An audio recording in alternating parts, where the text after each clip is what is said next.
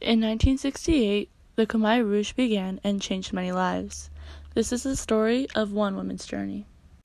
This is Meloney Len. She is a daughter, mother, sister, and aunt.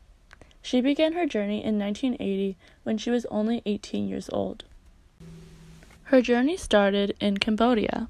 She and her family traveled from Cambodia to Thailand on foot. They crossed through rivers and got caught by the Vietnamese soldiers. While they were in Indonesia and Singapore, they learned as much English as they could and were soon sponsored by a Catholic church who would bring them to America. The first place they stopped in the U.S. was Alaska. They then went to Minnesota, where they took this family photo after a family member won an award in junior high. After a year of living in Minnesota, they moved to California.